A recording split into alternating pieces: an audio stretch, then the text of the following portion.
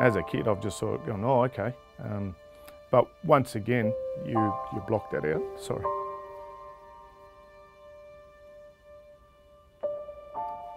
And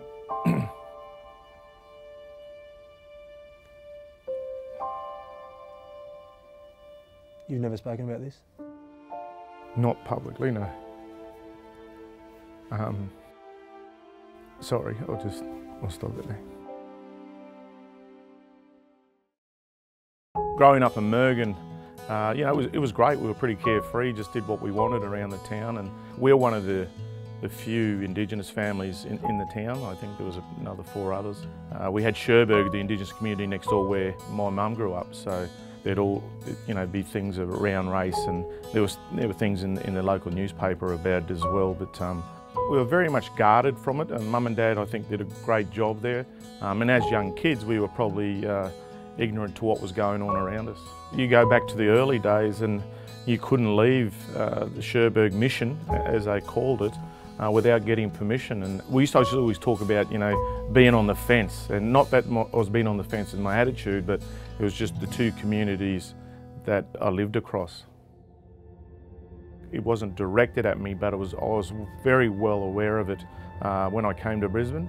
I signed with the Brisbane Broncos as a 17-year-old, so 88 was my first year, and there were certain things that players were saying, and I was as I said, I came there with the EMF Storm, so as I was brought up to.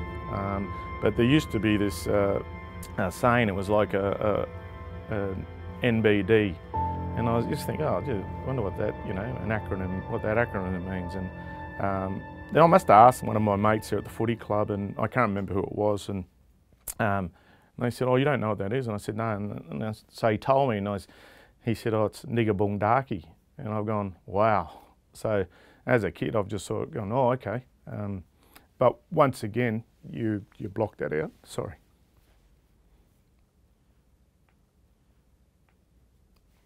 And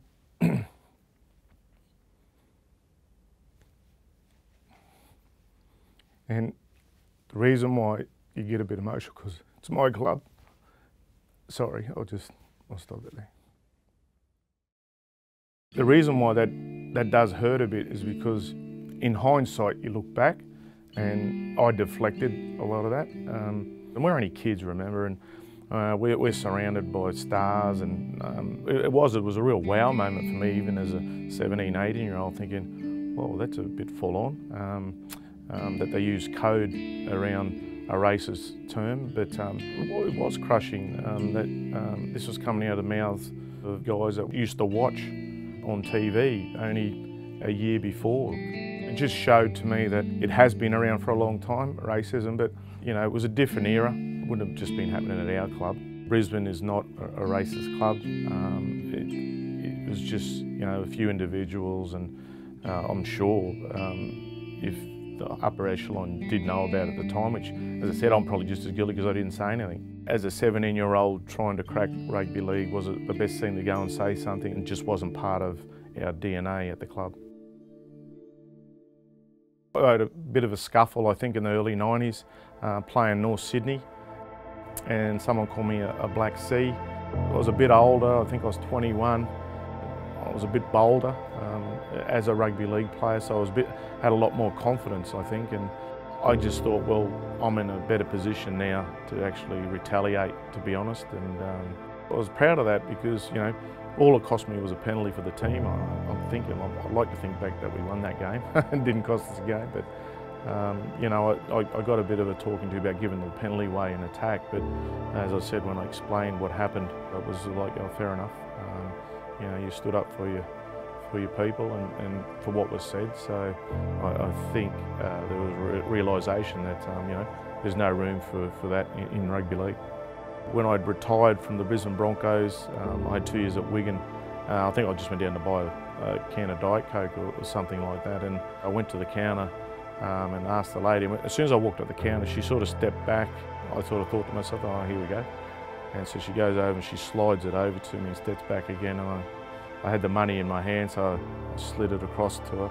I grabbed the drink, and then she waited for me to go, and she grabbed the money. And I remember my wife, and she goes, what happened just then? Did that just happen? And I said, yes. I said, it happens all the time.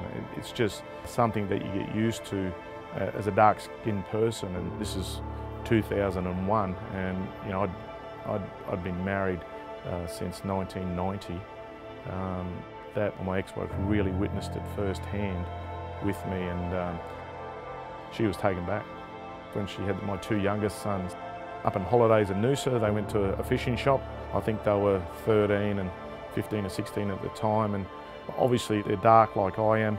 My ex-wife is a non-Indigenous Australian with blonde hair. So she walks in the shops with them and they go off on their own, and the owner pulls the kids up because he thinks they're in there to steal, and doesn't realise my ex-wife is their mum. So she overhears this and goes into bat for the kids and gives the owner or the manager of the shop a real drilling. So she's witnessed it again with her own kids. Without a doubt, I can tell you that now there is a racism problem in Australia, and if I can feel someone has targeted me because of the colour of my skin, I get rolled up within. So for me, then it's just about, just pull it back, Steve. It's about taking that moment to think. There's just that thing, the brain goes, oh, well, watch this person. And you know, I've gone in the shops and just said, look, FYI, I'm not going to pinch anything, so it's all okay. I keep hearing this, oh, you know, we're going too far with political correctness, and that really irks me because no, we're not. You got to understand where a lot of stuff that's said in the media, or names of places or names of products, and where they were born from, and go back to where they're born from. They were born out of racism. It's a taught behaviour, and if they just mimic, which most kids do, what they see from their parents or their family, they think that's the norm, but it's not.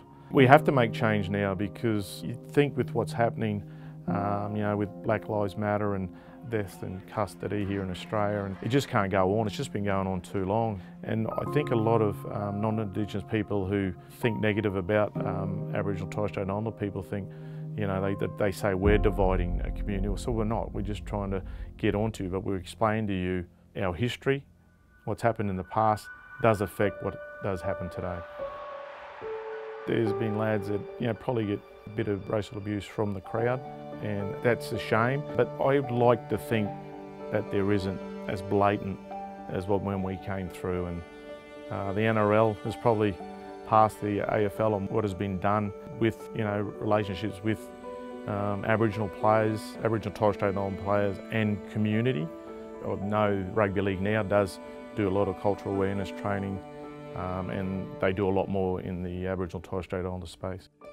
To see the players like Latrell and Greg Inglis stand up in the middle of that ring during the All-Stars at the start of the match is such a great spectacle, and I'm so proud of the impact that, you know, Aboriginal Torres Strait Islander people have had on the game. And it's getting stronger, and that's the thing, the representation is greater than it has been ever, and all strength to them, because in amongst everything that's still happening in the world, these boys are holding the flag. Aboriginal Torres Strait Islander people, my dream for them is that we can live in this country and we can live together with everyone else. You know, we're all one.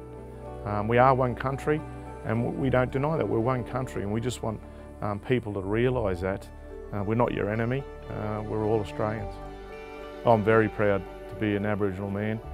I walk proudly, I walk tall, and I was always taught that. I've loved what I achieved, and I'm proud of what I achieved as a person and as a rugby league player. So no one could ever take that from me, and I'll keep carrying that to the day I die.